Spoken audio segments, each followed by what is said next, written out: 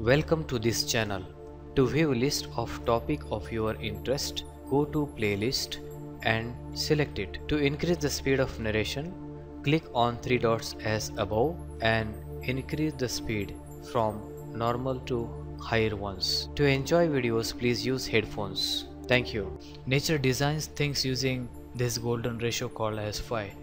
When you sum up numbers in series, you get this golden ratio numbers starting with 0. This is first Fibonacci number, then 1. If you add 1 into 0, you get 1. If you again add 1 into 1, you get 2. If you add 2 into 1, you get 3. So if you add 3 into 2, you get 5.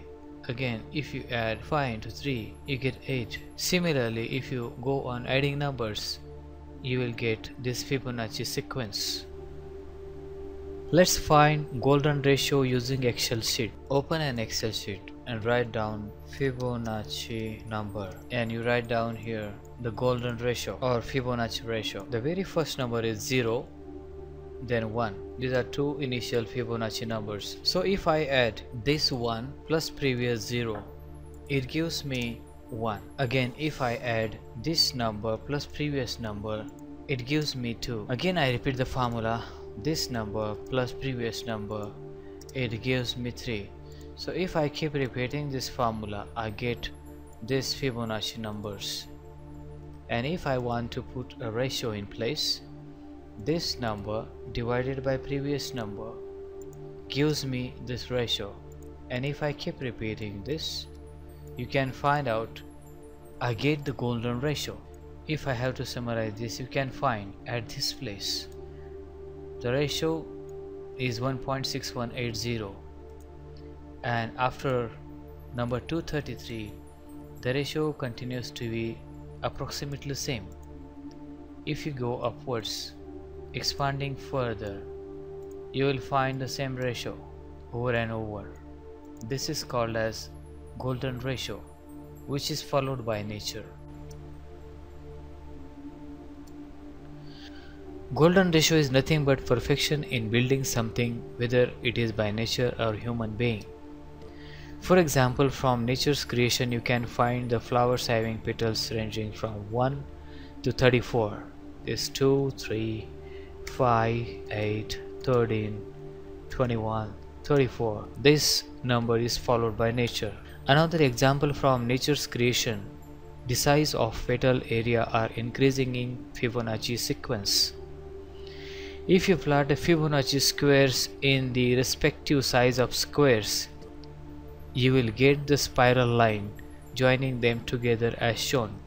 Here you can find, if I plot 0 plus 1, 1 square, then another 1 square, and the area of 2, and the area equal to 3 units, then area equal to 5 units, then 8 units and 13 units, 21 and 34 and 55, so on. If I go on to connect these diagonals of the squares, you will get a perfect spiral line. Similarly, the nature also increases the size of flower petals or sizes of the growing plant leaves in Fibonacci sequence. The leaf size is 1, you can see the 2, then it is 3, then 4, 5, 6, 7, 8 and so on. Another example from nature are Spider-Man's net. It perfectly follows the Fibonacci sequence. Your hand's proportion, hands is divided in ratio of 1:1.618. Your body is also divided from the navel 1 to 0.618 in the same sequence. Your ear sequence following the Fibonacci circle. Your fingers are in the size of 1, 2, 3. The length is following Fibonacci sequence. Again, golden ratio is nothing but perfection in building something, whatever it is by nature or human being.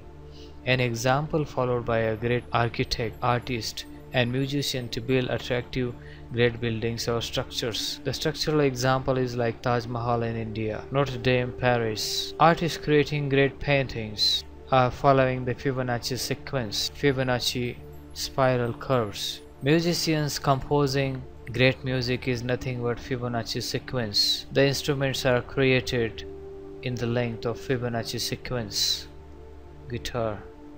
And the intervals between keys on piano are nothing but a Fibonacci numbers. 8 keys, 13 keys in one octave. A number so important that it could be used across the disciplines of mathematics and physics, and a number so profoundly purposeful that the natural world and the universe would bend to its whims.